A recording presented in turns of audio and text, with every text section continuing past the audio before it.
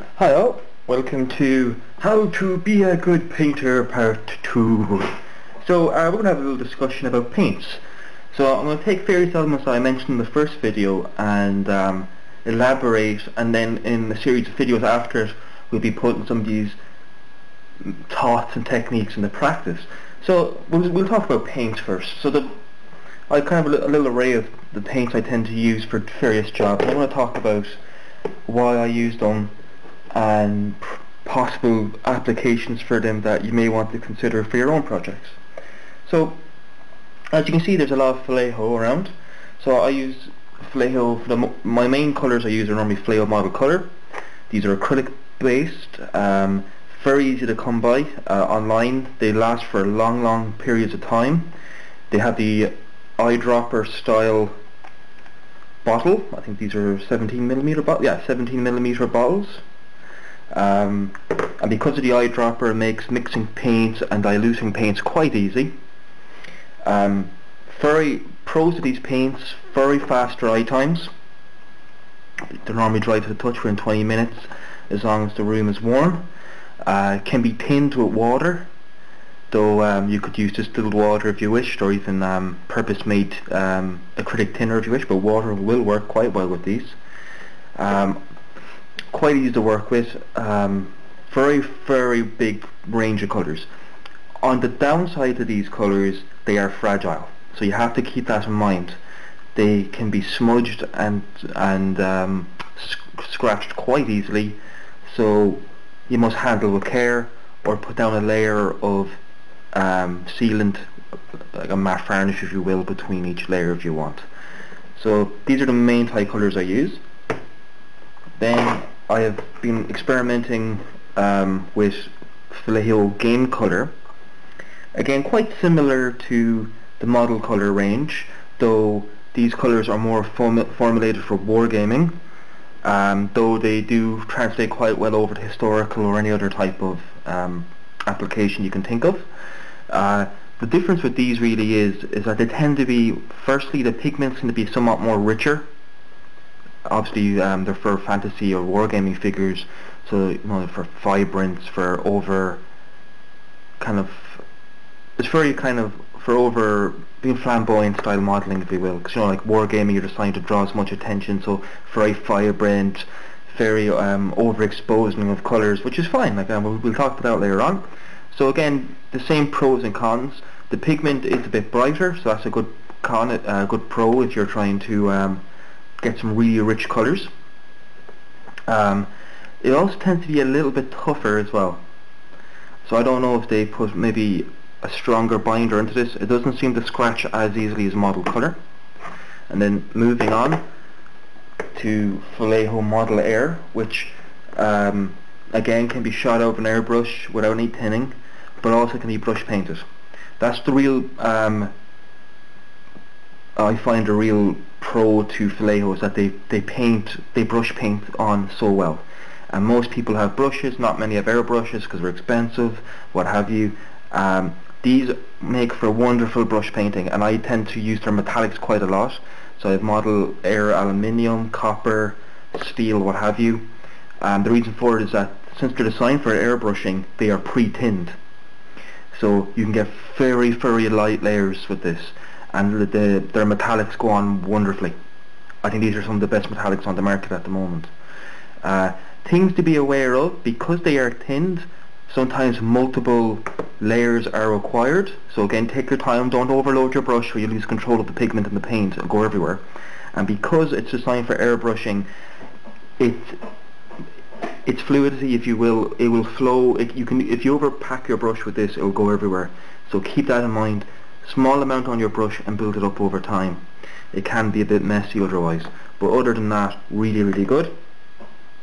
And then the other big easy paint to come by most places in the world is Citadel, which is the paint series aimed for Games Workshop products. Pros: easy to come by, come in a rather large jar. Does it tell me how much we get in it? 12 millilitres. You don't get as much as you do with the Vallejo. Has a big old style paint jar. That's one of the real downsides to this, actually, is that it's very difficult to get accurate. If you're trying to make a mixture, it's very hard to get consistency when you try to go back. So one of these is a must, a pipette. Very good prime colours in this range, I must say. So their reds, their blues are really rich, and I tend to use them as such. That's why, if you look here, they're all Citadels, and I tend to use them for fortifying colours, or if I want something a bit more vibrant, I'll go down the Citadel route. Again, it's an acrylic, can be thinned with water. Quite strong colours, and much thicker, so you will have to thin these quite a bit. You should always thin all your paints, but these do require a bit more thinning. Some people, especially in the gaming community, have a tendency to think that these are very thick. No, these aren't even a smidgen on how thick these paints are. So just keep that in mind. A drop or two of water into your paintbrush, onto your palette with the paint, and you're good to go. They are a bit more of a robust colour, though they don't dry as quick as Vallejo. They're about another 10-15 minutes of drying time on top of it, I find. Okay. Now we'll move on. We'll come back to these in a few moments. These are my thoughts on like some auxiliary style paints that I'll come back to in a minute. Then we have the oil paints I mentioned. These are I bought these in a sale. Got a big pack of 20 of them for like €15. It was a steal. These are good, especially if you're going to be doing vehicles. I know this is about figure painting, but you know, for doing pin filters and what have you. But they're also very good for doing wash effects. Leather effects are quite handy, using your burnt umber and your ivory blacks and mixing them in, and doing wet blending, which I'll talk about later when we start talking about more advanced techniques. So not really much to say about these. They're good colours. I don't tend to use them too much on my figures. Only if I'm trying to experiment, though like I mentioned before, I know Hamilcar did a lot of work with only using oils, I believe, on some of his 54mm figures. So I'd actually, it'd be interesting to see what he says about using oils, because he's more experienced in them. So Hamilcar, if you're watching this, actually, maybe if you'd like to share what, even in a video or whatever, what your experiences with oils are, because I think we'd all like to know, because it's a very different process to using acrylics. And so yeah, so if you're hearing this, mate, maybe if you drop a comment or even a quick video on this, because you are you know your stuff when it comes to figure painting too. So anyway, so moving on. And then I was using these for years and years. These are acrylic artist colours. This particular is Aqua Fine from Daler and Rooney. I was using these right up until quite recently. I still use them from time to time for doing faces. I tend to use these, make a wash of burnt sienna for doing shading of flesh tones, and used to use like burnt umber for doing washes on equipment and things like that. They are good colours. They do last quite a long time. They can be mixed with water. You can thin them down with water, though whereas with an oil colour you'd have to do it in white spirit or turpentine.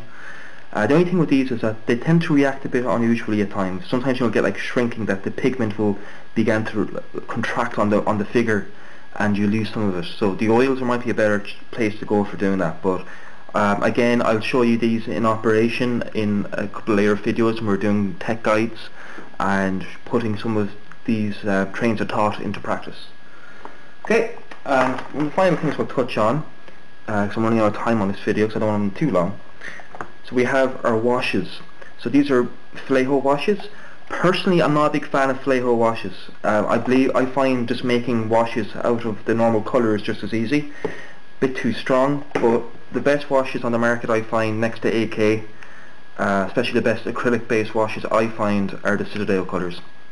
They can go on quite easily. You can change the intensity of them as you wish by tinning them further just with water.